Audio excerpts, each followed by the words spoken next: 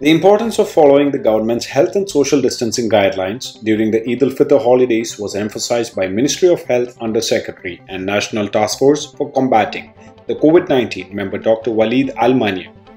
Dr. Al-Mania was speaking at the National Task Force's press conference held at the Crown Prince Center for Training and Medical Research at Bahrain Defense Force Hospital, where they highlighted the latest developments in the kingdom's COVID-19 fight.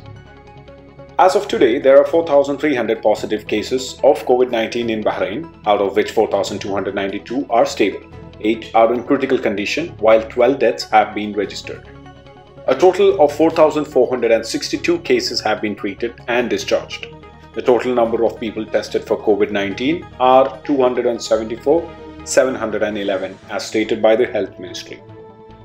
In a significant move, Bahrain has increased the capacity of its COVID-19 pandemic treatment and isolation facilities here to 6,541 beds, with the current occupancy being at 4,289.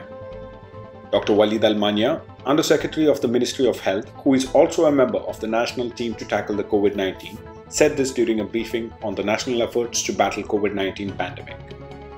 A parliamentarian has appealed authorities to allocate a third health center in Hamad town for people who now have to wait too long owing to high demand.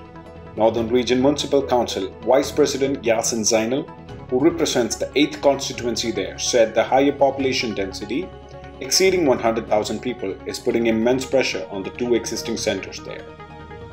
The Cassation Court rejected the appeal of a man sentenced to 15 years in prison for killing his friend in a hit-and-run case, which later turned out to be a well-planned murder.